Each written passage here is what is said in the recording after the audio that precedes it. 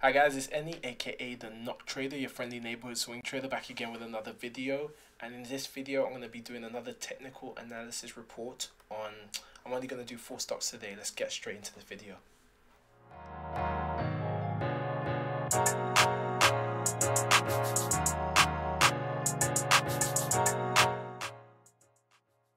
Before we get into the video, please can you like and subscribe to the channel. Let's get to 300, nearly there. And I've also got Facebook, Twitter and Instagram at the Noctrader on all social media platforms. And my mailing list is in the link to my mailing list is in the description section below. Join my mailing list to get priority access to my free training course that I'm creating when my website goes up. And you can also get access to my watch list.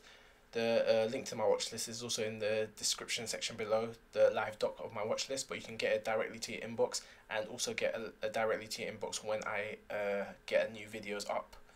So let's get straight into the video. I'm going to keep this one short. I'm not going to go through all the ones that I went through in the last video because not much of progression has gone in those videos since in those stocks since I made the video yesterday. So I'm just going to go through a couple of stocks, other stocks that I identified. Well, not lie, I didn't really identify them. I saw some of them on some forums that I was on, and I thought they were some great positions. The first one is PEN, which is Penumbra Inc. This one, it's got like a bit of a range here. I tried to plot a line here, but the line wasn't really straight, so I think there's a kind of a range that this line is having a resistance on.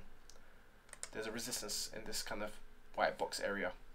Let's hold true to this ascending triangle pattern, and it's right now at the support. This is really interesting to me because the 180-day simple moving average is acting as a support as well as the ascending triangle support line. So there's double support. So what I want to see from this stock is on the 4-hour chart, I need it to break the 15-day exponential moving average, consolidate, and then this potential entry there and ride it up to about here. So there's a lot of room for growth here. You can get 1,700 pips within about 10 days, 10-15 days I reckon, because look, it went 2,500 pips in 13 days. So yeah, I think this is a great stock that could be entered, and it's a long position and the risk to reward will be pretty good. The MACD and the RSI both corroborate my opinion. So the RSI is going to positive territory, and so is the MACD. It's just it's curving upwards. On the daily chart, kind of the same thing again. It's a good position because you can set a tight stop loss, and the risk to reward will be pretty good. I can imagine the risk to reward being, so you could set like a 300 pip stop loss to make about 1,500 pips. So that's 1 to 5, which is really good. The next stock I'm looking at is CPST, Capstone Turbine. Similar shape. It's kind of like an ascending triangle. Yeah, I would call it ascending triangle. Kind of similar shape, same kind of analysis. It's at the support line. It's reached this point twice before, and it looks like it might be on its way to reach it again. You never know, it might go halfway, similar to the way it did this time.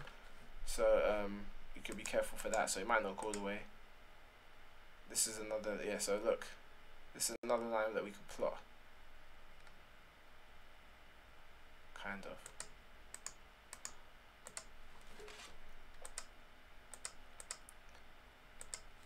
So here, it has a tendency that it could go halfway, so you have to be wary of that, but actually halfway would still make it reach the top point, so that's something that not to worry about. The 180-day simple moving average is curving downwards, but I think it's flatlining, so I don't think that's too much of an issue because I feel like it's going to flatline and curve up. So the motion of the price is naturally going up. On the 4-hour chart, much of the same. It's at the support. It's about to break the 15-day exponential moving average. Once it does that, I think there's an entry, and then you ride it up to here. Once again, it's a great risk to reward ratio. You're trying to make 14 pips. You could risk about 6 pips. So 1 to 2, which is good. 2 to 1. Next one is, well, I lied. I'm going to go through one of the ones I went through before, which is DAX. DAX I went through before, and if you follow me on Instagram, remember my Instagram, I got Instagram. If you follow me on Instagram, you would have known that I've actually posted that I was gonna short DAX.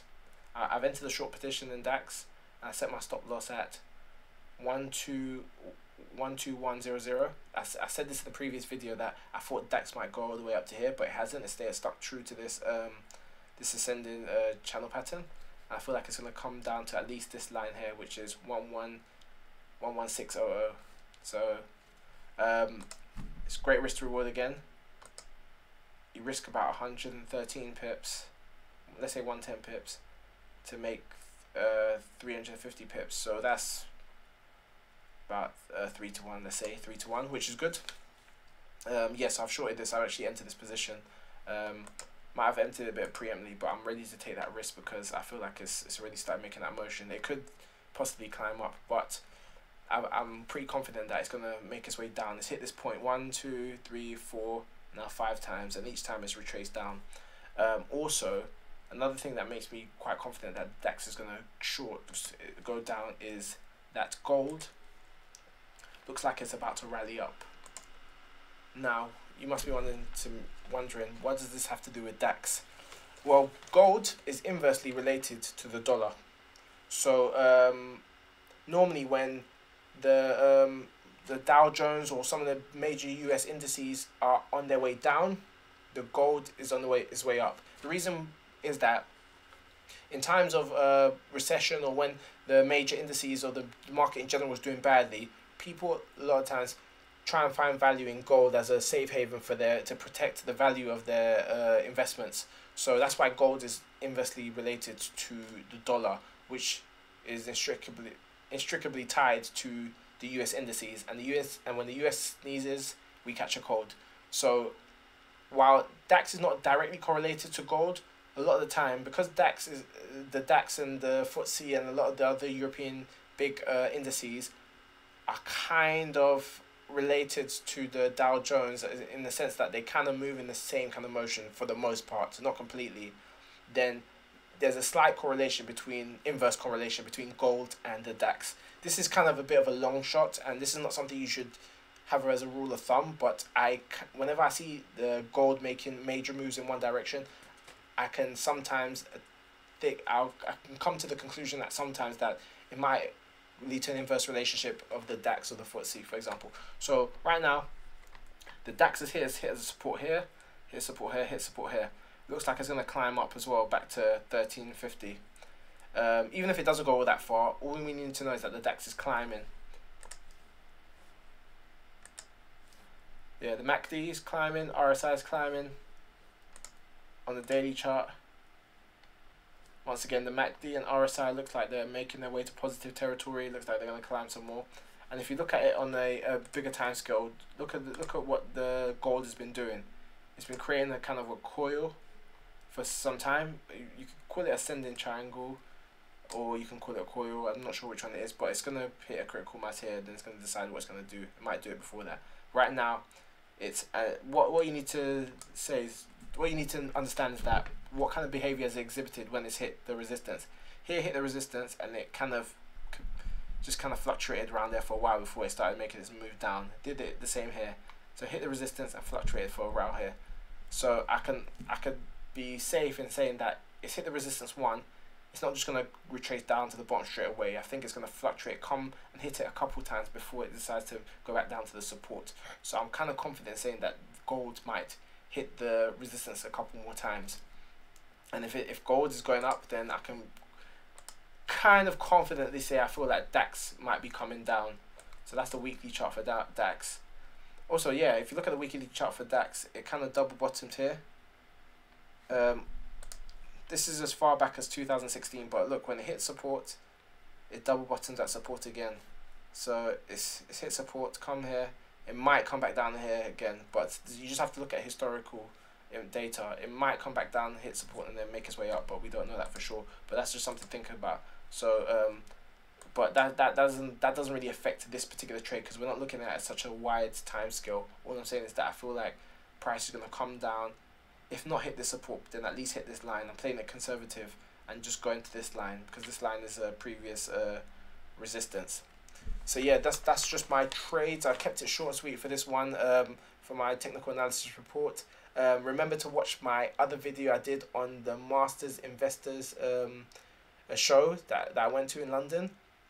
And also any of my other videos that I have on technical analysis reports. It's good to look at some of the previous videos just to see of some of the predictions I've made and see how they panned out over time, because I keep updating my analysis of these stocks, and then you can see how well I'm doing or how badly I'm doing on some of these predictions that I'm making for these stocks. But for the most part, I've been doing really well. If you check my last video, I was 5 for 5.